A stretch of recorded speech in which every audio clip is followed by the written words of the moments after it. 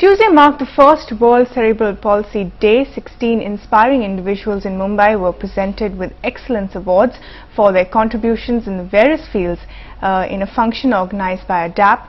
Saurabh Gupta has the report. I feel on top of the world. Really happy. I'm to do more and more work in Vidis only. I am here because of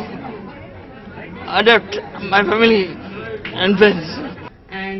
Celebrating the achievement of the very special individuals on the first World Cerebral Palsy Day.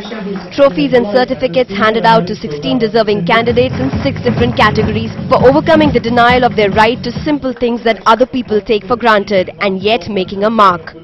Celebrating 40 years, NDTV honored those individuals and took up the mantle to celebrate the day with gusto.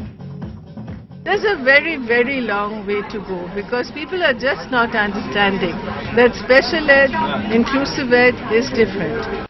17 million people around the world have cerebral palsy and another 350 million people are closely connected to a child or adult with cerebral palsy.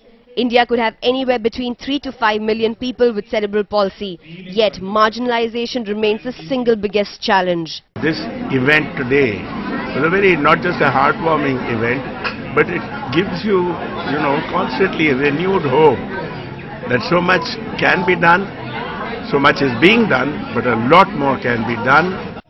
The first ever World Cerebral Palsy Day, celebrated on the first Tuesday of September every year, became an occasion to reward the most amazing individuals from Mumbai. And each of these lives celebrates the spirit of resilience and triumph. With camera person Shatrughan Singh and Saurabh Gupta in Mumbai, Sneha Koshi for NDTV.